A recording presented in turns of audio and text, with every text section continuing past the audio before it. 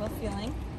Very excited. The nerves quite haven't hit me yet, but I'm sure once we get to the first tee. But right now, just very excited. I'm feeling confident with Allison behind the driver, so I'm feeling really, really good. Okay, you had a little bit of putting here. How does that prepare you for later today? Well, you know, we're using our equipment, moving some big irons, so just get you confident and real bold about what you can and can't do.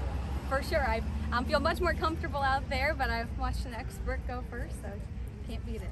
And you also got to raise money for charity too? Yes, absolutely, which is the whole point of this tournament, right? The amount of money we give back to the community. If you look last year, we gave back $12 million and we didn't even hold the tournament. So this is important to the community.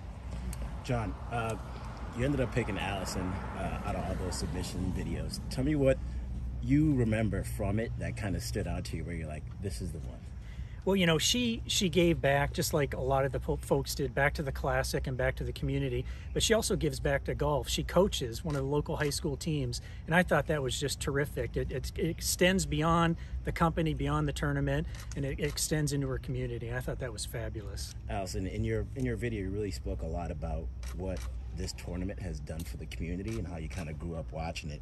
Now to have a chance to actually be a part of it on a day like this, what does that mean for your childhood self and you right now at this moment? For sure. To me, just I hope there's young girls out here that see another female out here and drives them to want to get into the game and put their passion into something like golf.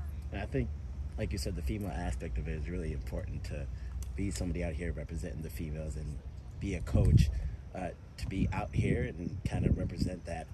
What is it you're trying to really accomplish in that terms of representation?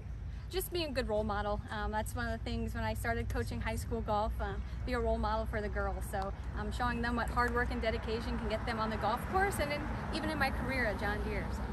Yeah, we're good? All right, cool. Thank you. Thank you. Thanks a lot.